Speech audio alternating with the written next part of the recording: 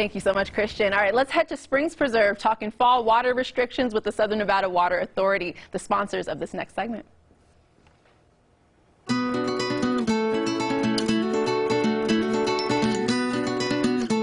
My name's Diana Diaz, and I work for the Southern Nevada Water Authority, and we're here at the Springs Preserve to remind you of the fall mandatory watering restrictions.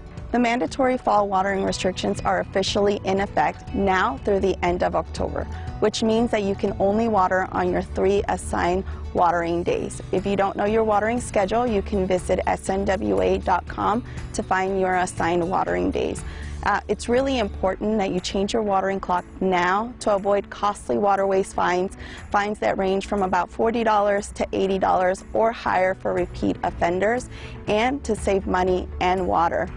And this year, the seasonal restrictions actually take on added significance following the announcement of the shortage declaration on the Colorado River. The shortage will reduce the amount of water we can withdraw from Lake Mead, the source of 90% of our community's water, by 7 billion gallons of water next year. Now, if every property in Southern Nevada were to follow the seasonal watering restrictions year-round, our community could save more water than is being cut under shortage condition. That's more than 7 billion gallons of water a year.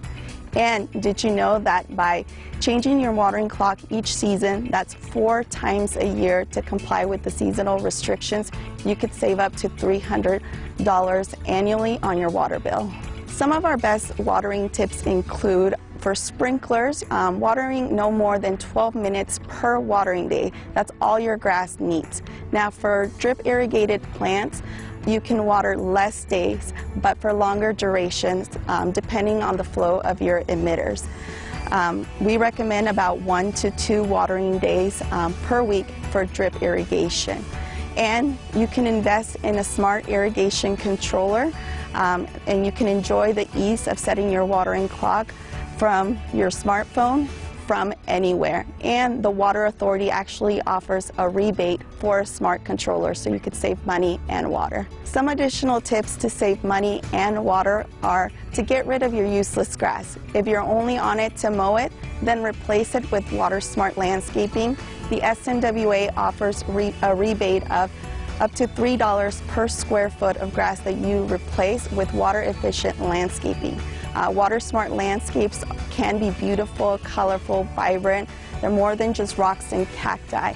And you can get a lot of ideas here at the Springs Preserve for your Water Smart landscape to help you start saving time, money, and water. Thank you, Southern Nevada Water Authority, for sponsoring this segment. JC, they need a rater to be their new enforcer, right? Yeah, absolutely. All right, for more information, call 702-258-SAVE or visit snwa.com. Well, there's more Las Vegas.